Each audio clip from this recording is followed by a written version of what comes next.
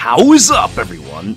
Today, I like to make a little guide on how to clear Master High Midgardsormr, despite the fact that I probably should have made this guide like 3 or 4 days ago when I cleared it initially, but I was so tired, it was the worst experience of my life, that I just simply didn't have the energy to do so. Now, there's still a day left to clear this, and I figured that since there are still people, many people in fact, running into trouble on how to run Ramona or something like that in the map, I've decided to go and get started on a guide on how to get this going, so that if not today, in the near future, in a few weeks from now, when it comes back in rotation, you'll know how to do this fight. Especially as Ramona, because Ramona has the toughest job in the game in regards to High Midgard. Everybody else, they can probably just sit on their asses and just spam their buttons and play brain dead. But Ramona has the toughest job. So, I will now show you how it's done. Let us begin. Okay, so let's start things off with the opening. In my opinion, this is one of the most crucial moments in the entire fight, because of how much free damage you can do to High Midgardsormr. This can make the difference between, painstakingly going through all the harsh mechanics of High Midgardsormr without making any mistakes for your entire team, and then still getting a timeout, and actually making it clear. So I'm gonna go over in very, very precise detail as to how I manage my opening, dish out tons of damage to High Midgard, and giving us an easier time to clear the map. Alright, let's begin. Okay, so the first thing you do, go up to High Midgard and hit him as many times as you can before the opening blast. Generally 4 hits. After that, you hit him twice and then start quickly rolling towards his direction. Sometimes you'll be able to get past without getting hit at all, and even if you do get hit, you'll end up flying towards him anyway, land on your feet, allowing you to continue your string of combination. After that, you hit him a couple times. You can even hit him one more time while Trident is still showing up on the screen. Then roll away, use a Force Strike, hit him a couple more times, 2 times is their max. Then roll back to the center, wait for Storm Strike to pass, and then move over to the top right corner, where you can finally begin to start pounding on High Midgard. Generally, the team should be following your instructions on how Storm Strike works, and sticks in the center of the map so that they don't get in the way of your opening. If you pull this off, you'll get 10 hits of your Forge Buster before High Midgard could do anything.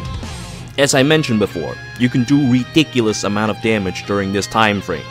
So if you somehow screw it up, I highly recommend just starting over again. After the initial Forge Buster, Ramona is to stay on High Midgard, and the rest of her team should make room for her. In fact, I've seen so many times where a run just gets ruined because people end up being on top of Ramona or they get a desync. So I tell my teammates, okay, listen, during this time, don't walk out last second, walk out last 2 seconds. Now, this Emma that's been plaguing me with desyncs suddenly doesn't anymore, and appears to be like rolling out in time. So that is the timing that you should have your teammates adhere to. The reason behind this is simple. There's a very specific timing that, as long as you keep hitting High Midgard, as soon as Forge Buster comes up, you can use it, and it'll immediately give you the precise timing to go through his entire spin phase before spinning the spits. That way, you can do the maximum amount of DPS while still be able to bait for the rest of your team. Forge Buster is a very annoying skill to use, so you always want to make sure that you use all 6 charges of it, because otherwise you're not going to remember the timing for 5 charges or 4 charges. It's already annoying enough to try to time your spin right before the spits. If you screw it up, sometimes you get spit on, sometimes you get spin on and then spit on. And speaking of spits, one of the best way to go about doing this is either use Forge Buster, or you roll through them 3 times in a row. If you're a greedy person such as me, you will try to hit them as you're rolling. This is how you do 40 hit combo right in the beginning, building up all the SP you can for the perfect opening against High Midgard. Afterwards, High Midgard will jump backwards. Then you should have your skill 3 activated. you can dish out more damage. If all 3 hits crit, you can do 10k damage. Oh, not 10k, 100k damage to High Midgard. That is the key to the strongest High Midgardsormr opening. After that, you move out, trigger the Storm Strike. And as you can see here, as soon as High Midgard does this little gesture where he points up in the sky and he takes a small break, he will do a rush and then he will start spinning. That is when you use your Forge Buster again. And so the cycle continues. Spits, the greedy me hits. Spits, the greedy me hits. And so on and so forth. Next thing, he's gonna go and launch a bunch of ground shit. You move away from the ground shit again. And that is the Chaser's phase again. During this phase, I'll let Rena do all the damage. Chaser activates, and then I will move in to bait High Midgard again. So this next part is important. You want to stick to High Midgard, and you want to make sure that he pushes you towards the center where all the golems are. So you direct yourself into a direction where if he were to go forward, he would push you towards the center. Or, if you're lucky, he's already in the center, and he will simply nudge you a few inches forward. And then you can use your Forge Buster along with the charge timing to wipe out the golems together, dishing out amazing amount of damage. Afterwards, you do the spit and let your teammates do all the work. The timing for this is also pretty specific. You have to wait for High Midgard to slowly bend over and go, "Oh!" to call on his teammates, and then you activate Forge Buster. That way you'll make it just in time for him to push you and do the little spin and still be able to recover fast enough to control the spits. After the golems, HMS will do an 8-way, then he'll do a quick little hop back, and that's when we begin the most fun phase of the fight, Gales! Now once he activated Gale Blast, you have to remember these patterns. So this is the pattern that High Midgard will throw his Gales, with 1 being the activated Gales, and 2 being the inactive Gales. And these are the specific locations that you need to go to when the Gale arrives. So if the diagram tells you to go to the left side, you go to the left side where it's green, see where the tree roots are, and then after the winds pass, you dodge right. If it appears in the center, then you dodge left or right, and if it appears to be right, you dodge left. The principal reasoning behind the Gales are actually really simple. The Gales always move forward, and the activated Gales go first. So you just need to look at the screen. Even if you don't remember the diagram, just remember, activated Gales move forward. That is how you remember how to dodge the Gales. As for the timing on how to dodge the Gales, there are different ones. The first one is where he uses a Storm Strike, so you want to stand in the center and then move to your safe spot. That way, Storm Strike won't hit you and you'll be in time to make a dodge. Now, when it comes to actually dodging the Gales, I have 3 words for you. Don't think, feel. Feel when the wind passes by, and then immediately dodge. Just don't even think about it, just dodge. If you end up thinking about it, overthinking about it, this is what will happen. And this is how a whole run is ruined, and you have to start all over again. Alright, so we cleared the first hurdle, the first Gale in the game. Now, first thing Ramona needs to do is run over the High Midgard as quickly as she can and take control of the situation. The rest of her teammates, even if they're closer to High Midgard, needs to get the hell out of the way so that she can do this. Now once again, the previous timing is the same. You wait for just about the time where he starts spitting, and then you use Forge Buster. Then, right afterwards, he'll do his little gesture, and that's when he'll do a charge. Since you already used Forge Buster, you either get ram over like this, or you have a skill ready, and you can get the hell out of the way. Either way, once you finish that, he'll do a spin, and then he'll go back to his spinning again. Ideally, you want to have a skill ready, but now I was greedy and used all my skills ahead of time because I like to do more damage. But now, I have one ready from all the dodging, and I'm able to dish out extra damage in the midst of the spits. Then he'll do a jump back, and he'll use Trident.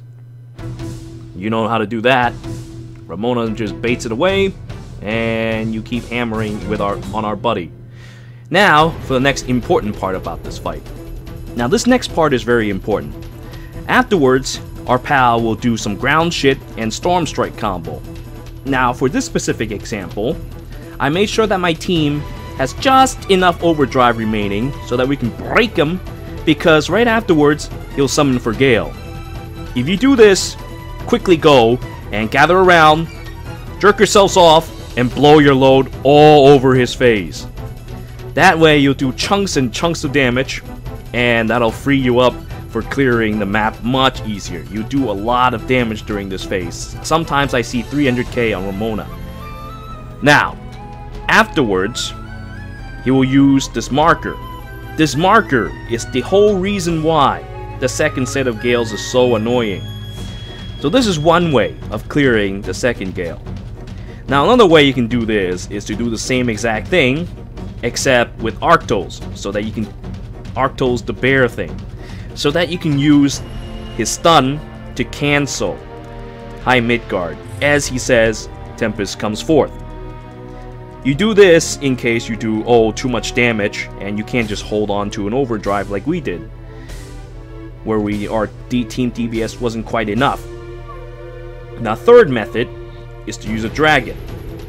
Since our Emma doesn't have Arctos, we set up Emma to go and bait the marker by being closest to High Midgard. Then Emma will immediately turn into Cerberus, or whatever that has a high, long animation, and then activate her skills. That way, she'll go through the entire phase without getting hit, and everyone is safe. Now, if Emma or anyone else doesn't have Cerberus to do this tank, then simply all just dragon together, dodge the wind, and use your dragon, and you'll all be safe. Now, right afterwards, our pal is gonna go and do this yet again. So you know the cue. After the spin, get ready to set up for dodging those spits. Now, I forgot to mention this before, but right as he's about to spit, if you have Forge Buster active, you can just go through the entire spit without any damage. But you have to time that specifically to right as he's about to spit. Now, another problem that we just saw is that Rena, if Rena's too close to you, too close to High Midgard as you're doing those 3 rolls, there's a chance that Rena will grab aggro. That's something that Rena needs to look out for, because otherwise Rena could wipe out the team.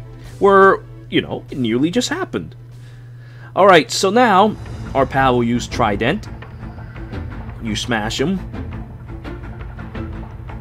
Uh-oh, we're running out of time. And here comes the third set of Tempest. Now, this Tempest is a little different from the first one.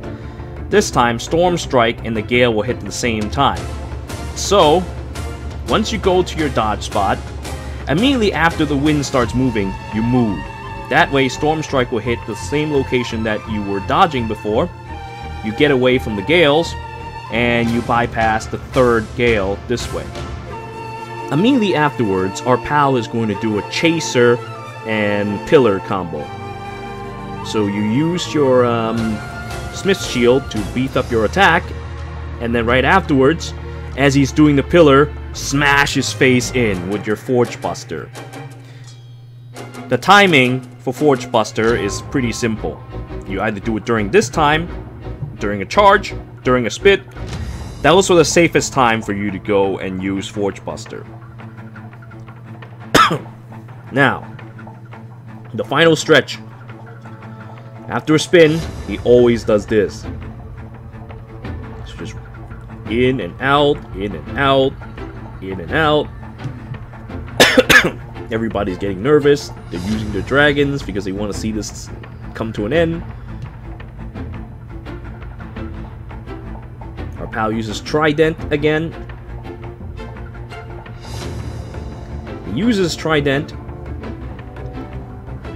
And since we're about out of time, we blow our load all over High Midgard. He'll once again go back to Rending Blast, but we're not gonna see the end of this. We're just gonna give him a face full of Sakura. And that's when High Midgard goes...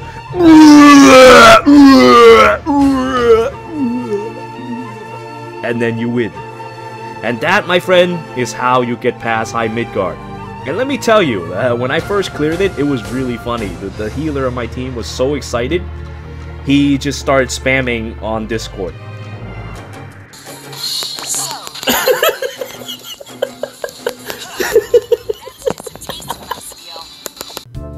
The reason behind this is very simple.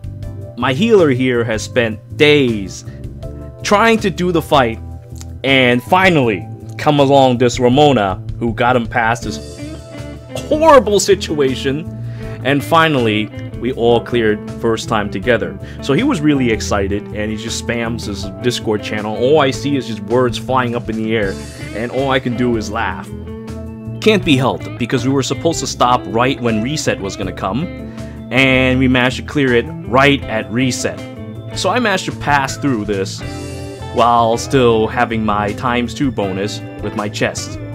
But anyway, so that's how you go and clear High Midgardsormr. I hope our experience will help you with your endeavor as well. I thank you all for watching. Until next time.